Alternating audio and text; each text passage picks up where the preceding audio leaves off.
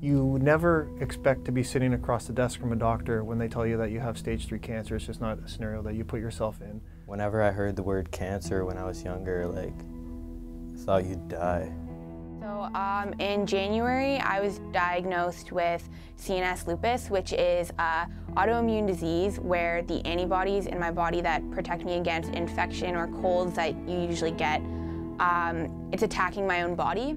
Well, I was diagnosed January 28th of 2011, and by February 28th, 1 month to the day later, I was doing my first chemotherapy and radiation treatment. And I did 28 straight days of radiation and 35 straight days of chemotherapy. So it meant going to the hospital every day. I've had 3 uncles pass away of prostate cancer, and last spring my father was diagnosed with prostate cancer.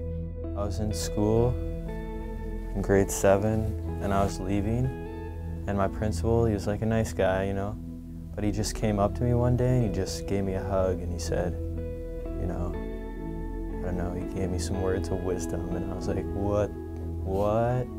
So I went home, and then I was walking down the street, and like there was just a bunch of cars at my house, like my whole family was there.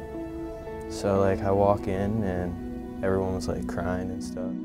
But I think the scariest part was that they told me that if it wasn't dealt with right away, I could have died. So I remember going into Sick Kids on January 26th, being told exactly what I had and wanting to come back the next day and start treatment. So on January 27th, I started cyclophosphamide chemotherapy. Also, my father had surgery very quickly, and he was treated well. And from my own experience at Sunnybrook, I think it's really important to stress the importance of early diagnosis and treatment. And part of that is the research that goes into developing early diagnosis and treatments, which are really key in saving people's lives.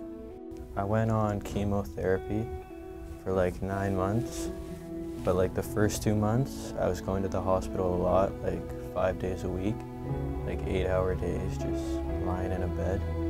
I had known it was common, but I didn't know that it affects 1 in 6 men in Canada. It's actually had a positive, life-changing perspective because I immediately, upon being told that I had cancer, readjusted my priorities in life, and my family and my friends became instantaneously the most important things. I'm still friends with all my nurses, but they'd come in and they'd have to wear masks and gloves and eye goggles and this stuff. They looked like ducks. Like, it was so funny. I was just like sitting at home one day, and like my dad comes in to my room and he's like, Mario Lemieux's on the phone. And I was like, nah, no he's not. And then he's like, yeah he is, here's the phone. So he gave the phone to me. I was just like, hello? And like it was Mario Lemieux, and he just called me to tell me like how he had the same thing, like he got through it and he went back to playing hockey, because like I played hockey a lot. And he just like told me how he got through it. And then I accidentally hung up on him. Yeah, you know what? People who have cancer are people first. I'm a teacher first and a patient second. And the greatest thing that the staff has done here is treat me as Brent and not sick Brent. I appreciate very much that BCSS is involved so heavily in fundraising for cancer initiatives like Movember. I was just glad I finally could, you know, live my life again.